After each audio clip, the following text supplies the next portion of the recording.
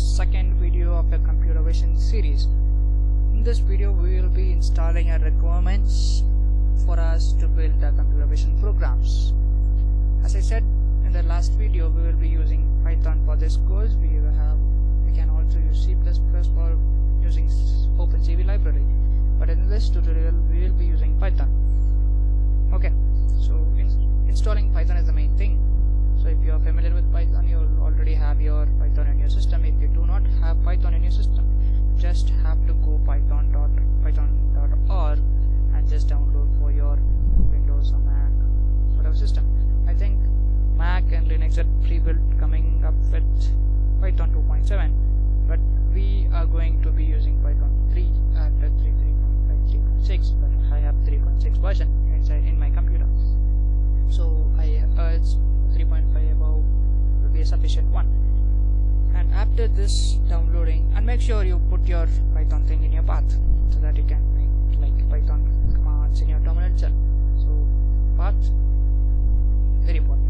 And next, after installing your Python, you will be using OpenCV library. We have to install it.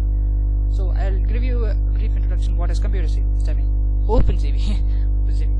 So OpenCV is a library just like SciPy, NumPy, Matplotlib modules, right? Just modules. We have OpenCV as a module, but here we will call it as a library. I think NumPy can also be called as a library. I don't know. I'll just call it as a module. However it goes. Okay, it is written in C++, so it makes it very faster to run. And to install it in Windows, okay, you can install it in Mac and Linux like sudo apt-get install OpenCV or Python OpenCV. I think that can be done. Yeah, I just go to the terminal and type sudo apt-get install Python -OpenCV, so that I think you can download OpenCV for your system. For Windows 64-bit is Python libraries is very hard, so there is a simple URL. I'll just place this URL in the description. You can see this.